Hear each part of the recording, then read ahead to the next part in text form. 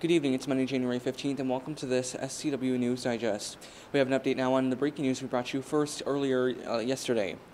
A 7-year-old is now in critical condition today after he was shot in an apartment complex in Stockton. We are hearing that he is in a Sacramento hospital and that still no suspect is known. This all happened after 7 o'clock last night near Country Club Boulevard and Grange Avenue. We will keep you posted on this story. Well, 2 1-year-olds are still missing in Stockton. Ren and Satina Weddles are somewhere, and detectives are now looking for them. If you have seen the two 1-year-olds, you are urged to call the Stockton Police Department. Over the weekend, photos showing the quote deplorable and dangerous conditions that were released by the police department where they were in the car that they were living in.